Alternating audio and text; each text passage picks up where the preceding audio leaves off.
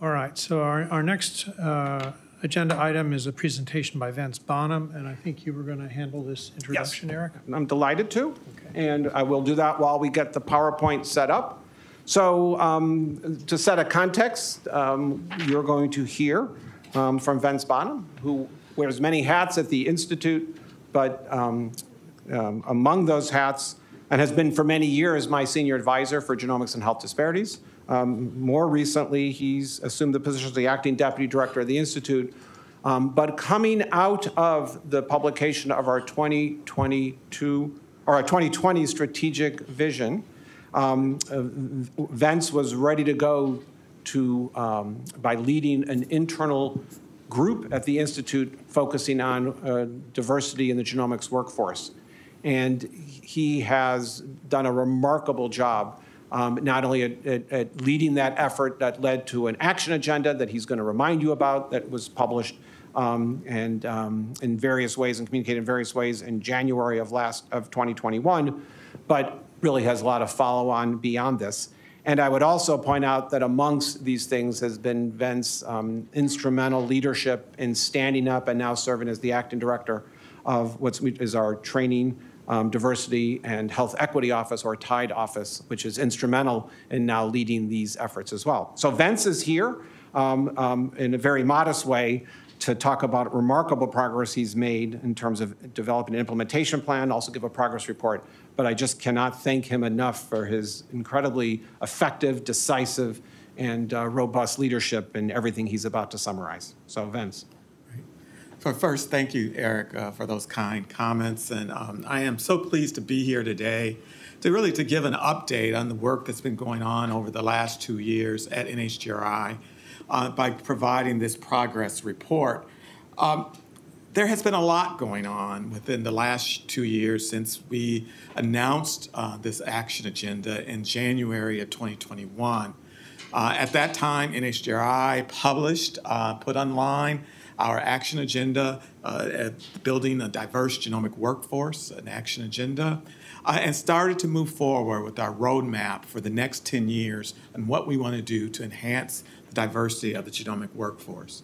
What I'll present very briefly today is a progress report to give you some update and sense of the activities that we've been involved in over the last 2 years, but to frame where we are today and looking forward to the implementation in the future so that we have a guiding light to how we want to continue to enhance the work that's going on. I want to emphasize a number of times during this brief conversation today that this can happen with partnership, and that we have been seeking out to work and collaborate with institutes at NIH and other federal agencies, with industry, with others with regards to these activities. And we are committed to continue to partner with individuals to enhance the diversity of the workforce. And finally, I want to go with the comment that's often used by the Chief Scientific Workforce Diversity Officer for NIH. It's not a sprint, but a marathon. And as I really think about all the work that's going on, it's truly a marathon of moving forward to enhance the diversity of our genomic workforce. But let me just start by giving you just a quick roadmap of some of the things that have gone on. So in April of 2021, Eric established the new Training, Diversity, and Health Equity Office in the Office of Director. And then we recruited from across our institute 7 individuals to be part of that office and to work together to help to move forward the action agenda with the other staff here at NHGRI. We are coordinating now all of our extramural training programs with our workforce diversity programs. This is an important part of the work of the new office, of really trying to bring together all training that happens within our institute, as well as the establishment of a collaboratory with our intramural training programs here at the institute, so that training directors are talking to each other and are helping to guide and work forward to enhance diversity. And we're working with other institutes, professional societies, and industry to enhance the diversity of the genomic workforce. And finally, we are also, and we'll not focus on today, but we'll come back for another council meeting to talk to you about the work that we're doing around health equity and health disparities within the Training, Diversity, and Health Equity Office. So what I want to do very quickly is to go through the 4 goals and to present the goals and identify the objectives and aims that we have for each goals, but talk to you about some of the activities that have gone on over the last 2 years. So the first goal is to develop and support initiatives that provide early exposure and access to careers in genomics. And with that, we have 2 objectives that we've identified in the action agenda. So we as an institute have recognized that it is extremely important to start early with regards to exposure, awareness, and excitement to the field of genetics and genomics. And I want to acknowledge the great work that's been going on for over 15 years now with our Education and Community Involvement branch, as well as our Office of Communications around public education and awareness. So this is not new to the Institute of exposure of individuals at early in their education and their careers with regards to genomics. But we see this as an important part of the action agenda is our targeted work to enhance exposure to individuals early in their careers. So let me just highlight a couple of the activities that have been going on as part of the new action agenda. One is we're continuing our partnership and collaboration with the Smithsonian Institution, and currently we have a collaboration with the National Museum of African American History and Culture on a program that's really exposing to the public and to young people individuals who are geneticists and genomicists that are of African ancestry and African American, to provide role models and exposure and talk about the work that's been done by individuals across the country. And second, within our extramural program, we have a number of initiatives, but I want to target 2. One is that we are now co-signed on the NIH Science Education Partnership Award, which is the SEPA Award program. And this is a program that is targeted to K-12 education, and we have signed on with a focus on genomics. So we're interested in applications of individuals for the SEPA program who are interested in exposing K-12 education and the public to genetics and genomics. And I also want to highlight some of the work of the sister office within the Office of Director, the Data Science Office, with regards to the Genomic Data Science Community Network, where they have come together and brought a number of academic institutions, tribal colleges, historically black colleges and universities, community colleges together to learn and to become excited about genomic data science. Goal 2 is to develop and support training programs and networks that connect undergraduate and graduate education to careers in genomics. This is really a core area of our training that we do at NHGRI with regards to undergraduate and graduate education. And here we have identified 3 objectives that are guiding our work that we are doing in this area. So what I want to do is just highlight some of the activities that are happening in this area. One is our partnership with the American Society of Human Genetics and co-sponsoring the Human Genome Scholars Initiative program. We're really excited to be able to work with ASHG in providing opportunities and exposure and experiences for individuals in early career, from graduate students to early career faculty members with regards to genomics, and creating a cohort and a network to help them as they are launching their careers. And then within our intramural research program, we have a new summer internship program that the Tide office has collaborated with the intramural research program, which is called the Immersive Summer Programs for Research in Genomics, or iSpring. This program started in 2022, last summer, and brought a number of students to campus to work in labs, and is now planning for the summer of 2023. So this is a new program within our intramural program as of last year to expand exposure and experiences for underrepresented students within our intramural labs. But if you look at what we're doing in our extramural program, there are a number of efforts and activities that are going on from across our extramural program, across the different divisions and streams within our extramural program. And just want to highlight a few here. the NHGRI Predoctoral to Postdoctoral Transition Award for Diverse Genomic Workforce, the Education Hub for Enhancing Diversity in Computational Genomics and Data Science, the GREAT Award that you heard about a little bit earlier from Dr. Madden, the NHGRI Diversity Supplement Program, and then we are working in collaboration with the NIH Chief Officer for Scientific Workforce Diversity, Dr. Marie Bernard, and her office, and supporting the Administrative Supplement Program that they have launched to recognize excellence in diversity, equity, and inclusion and accessibility in mentorship. So recognizing and providing opportunities for funding for individuals who have been identified as excellent mentors and providing them resources to support their programs. But I want to take a minute and highlight one of the programs that we launched in this last year. The first round of applications were accepted in December of 2022, and that's the Diversity Centers for Genome Research. And this is really an important new area for our institute.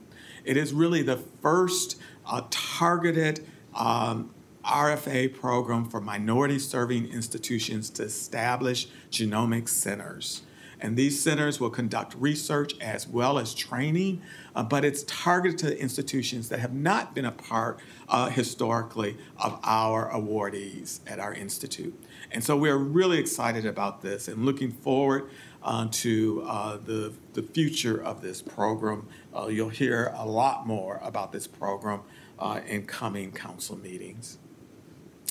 I want to just share with you some brief data about our efforts and activities to increase the diversity of the institutions that we fund at NHGRI.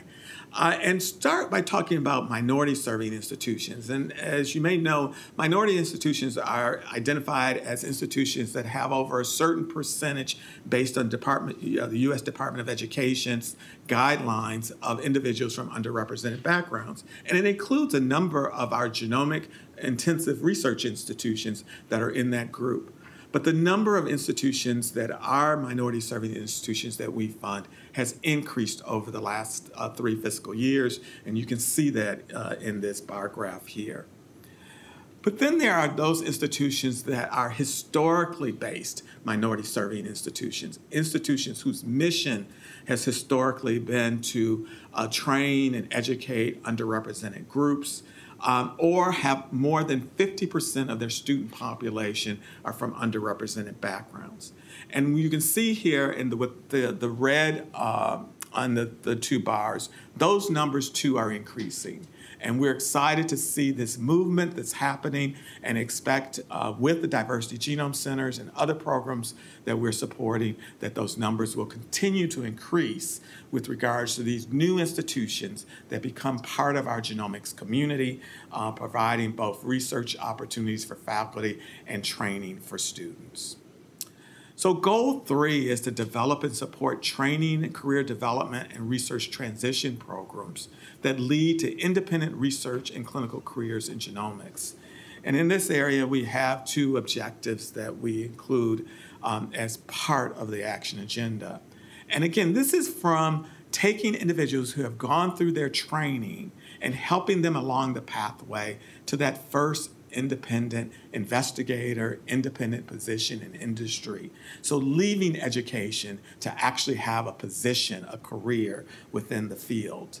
And here too, we are doing a number of things as an institute, including with our intramural program. We have 2 different postdoctoral training programs that are part of this transition. One is in collaboration with the FDA, which is the Genomics Science and Health Equity Program. And then a new program that is being established this year is the Future Leaders Advancing Genomics Science and Health Innovation, or flagship program within our intramural program. These are programs that are targeted to postdoctoral trainees within our intramural program, and with looking forward to in having new individuals come into our labs from different institutions and from diverse backgrounds. But also within our extramural program, we have a number of efforts. We have the new investigators to promote workforce diversity in genomics, bioinformatics, bioengineering, and biomedical imaging research R01 program. We have the NHGRI Predoctoral to Postdoctoral Transition Award for Diverse Genomic Workforce. These are efforts that are being led by our extramural program as part of the activities that are going on across our extramural program to enhance workforce diversity. Our final goal is to evaluate the progress toward achieving greater diversity in the genomic workforce. And here we have three specific objectives in this area. And in this area, we are beginning to work in collaboration with Dr. Chris Gunter here in the Institute in how we will be evaluating all of the programs that are part of the action agenda and guiding those efforts. And we've also been involved in several efforts and activities that are really what I describe as baseline, foundational, important part of evaluation. One is we sponsored the Human Genetics and Genomics Workforce Survey report that Dr. Green mentioned that was led by the professional societies to give basic demographic information about what our workforce is looking like.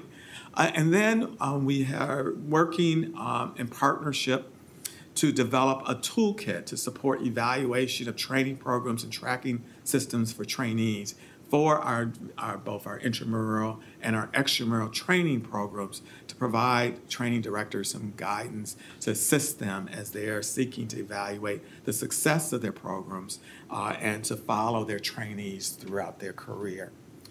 So all of this work requires engagement and working with others. And I'm really excited to say that over the last 2 years, we've been involved in a lot of meetings with people to engage and have conversations, to listen to them, to determine what we need to do as an institute to help guide our efforts. We've had roundtables with minority-serving institutions to hear the needs within their institutions and to share with them some of our funding opportunities and activities. We've been working with the professional societies and collaborating with them about how can we work together to actually make a difference. And I just want to thank all of the societies that we've had a chance to work with over the last 2 years and look forward to continuing to work with them as we go forward. We worked with industry and had meetings with industry to listen to industry about what they see are the needs and what they need from the perspective of the types of expertise and what's missing and the challenges that they have. And I applaud this work that we've been able to do, and hopefully we can move forward with new partnerships with industry as we move forward as an institute. And again, we have been working across NIH with other institutes, centers, and offices in our activities, and appreciate their co-funding and signing on to some of the NHGRI initiatives. Our work with the Chief Officer for Scientific Workforce Diversity and the Unite Initiative, we're active with both the Unite Initiative and working with Dr. Bernard's office.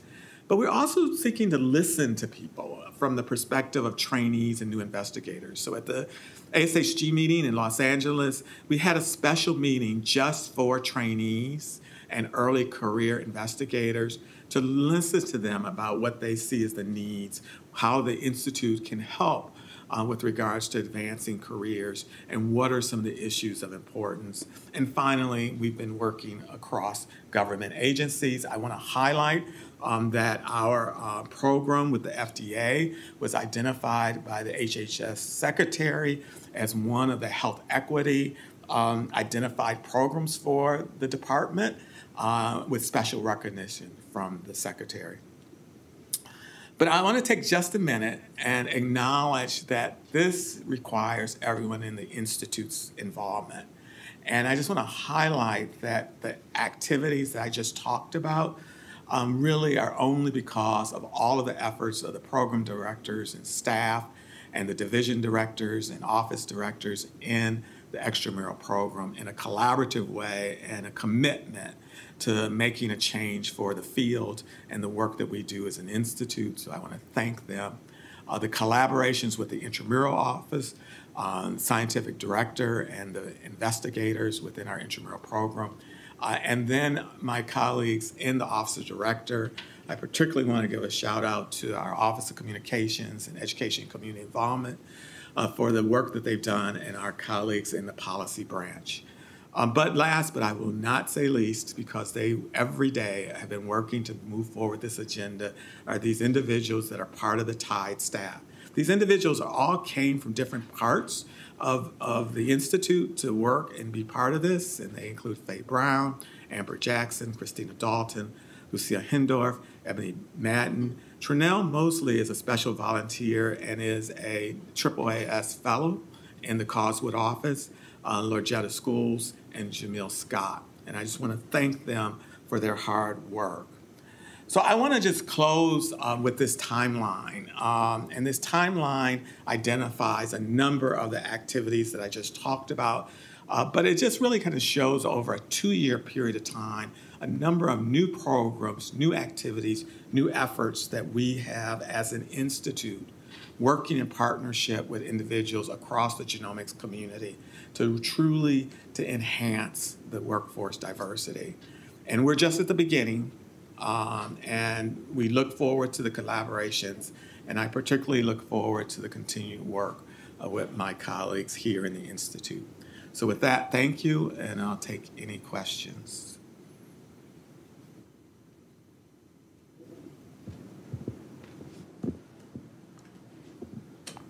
Gerald, can you bring up the image of the participants so I can see if the council members have any questions? Oh, there you go. Iftikhar. Iftikhar. Yes. I don't have any particular question, but just wanted to congratulate Vence and the rest of the staff on, creating this fantastic framework. And I think that even though it's great, I think it'd be nice to periodically check the metrics so that we can make it even better. But this is a great effort, and I think all of us should take this back to our communities and other colleagues to kind of make sure that there is increased awareness of these wonderful programs that have been created. And I think in a few years down the road, we'll see some very good metrics come out of it. And also some great acronyms there, flagship, inspire, great. So you have a great team creating those metrics, those acronyms. But I think it's a great set of programs. Congratulations. Well, thank you. And we will have metrics, and we'll come back to council with detailed metrics on success and based from baseline information, just like with regards to the minority serving institutions I shared with you today, and continue to work very closely with you. Steve.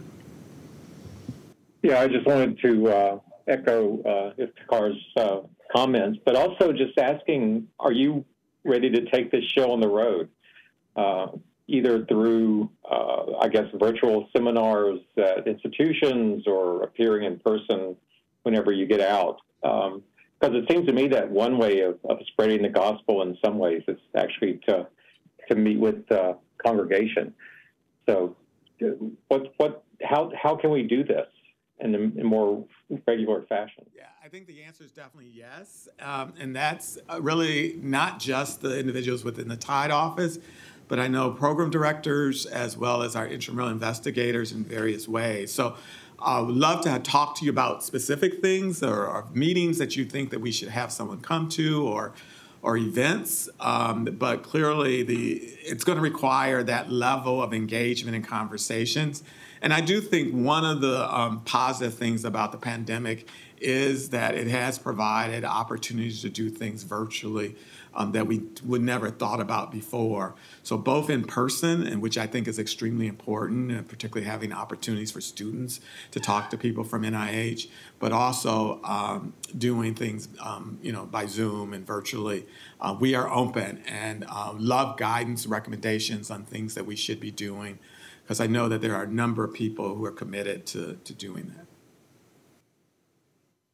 Certainly, Eric seems to be everywhere at once, so maybe you can take some hints from Eric. Yes.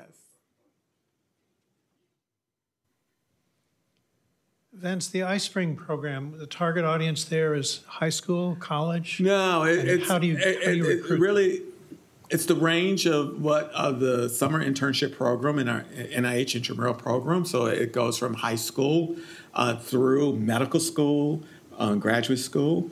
The primary target is undergraduate, graduate school opportunities. So individual students that can come in and really, get get involved in some activities and research in the intramural lab. But it's eligible to students starting at age 16. So people apply. Yes. And instructions for doing that on the website? Yes, Okay. instructions are online on genome.gov. The application period has closed for this year, but it will be up again in the fall, and we can make sure council is aware of that also. All right. Thank you very much, Vence. Okay, thank you. I think, council, we're going to break for lunch. I want to give people a full 30 minutes, so let's come back. Let's reconvene at 1:40 Eastern Time. All right? See you then.